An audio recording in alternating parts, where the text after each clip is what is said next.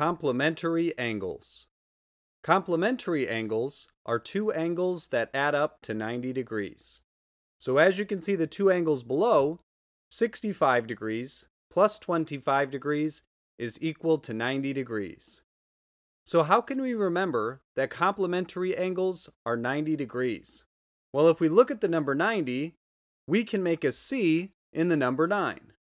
Or we could also think that it's always right to complement, and a right angle is 90 degrees. Find the missing angle X. So since we know complementary angles are equal to 90 degrees, we can write an equation using the information we have.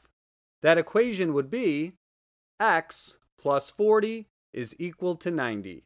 Then we would solve it just like any other equation, which means we want to get the x by itself.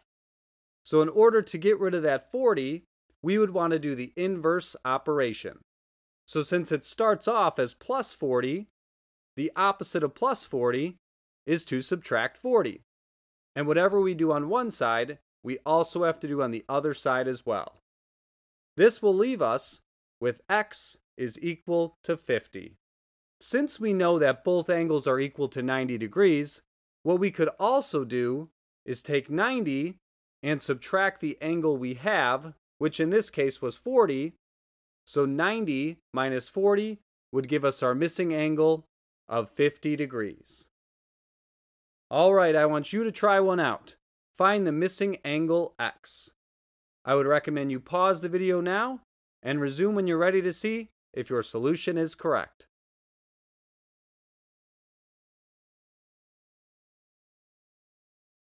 Alright, let's take a look. The missing angle X is equal to 65 degrees. If you had this one incorrect, I would recommend you pause and see if you can find your mistake. Supplementary angles. Supplementary angles are two angles that add up to 180 degrees. So as you can see in the picture, 60 degrees plus 120 degrees are equal to 180 degrees. And remember, 180 degrees is always going to make a straight line. So how can we remember that supplementary angles are equal to 180 degrees? If we write the number 180, there's actually an S in the 8. So supplementary means 180. Find the missing angle X. Since we know that supplementary angles are equal to 180, we can write an equation to help us solve for the missing angle. This equation would be x plus 45 is equal to 180. Now we would solve it just like any other equation, which means we want to get the x by itself. We can do this by applying the inverse or opposite operation. Since we are adding 45 to the x, we want to do the opposite of that, which is to subtract 45. And whatever we do on one side of the equal sign, we also have to do on the other. This will leave us with x is equal to 135. There's also another way we could solve it though. Since we know the two angles are equal to 180 degrees, we can simply do 180 minus 45, which is equal to 135.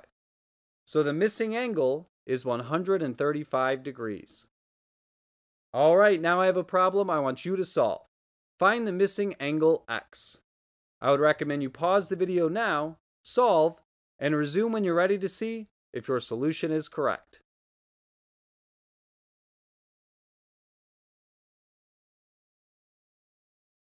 Alright, let's take a look. The missing angle X is equal to 85 degrees.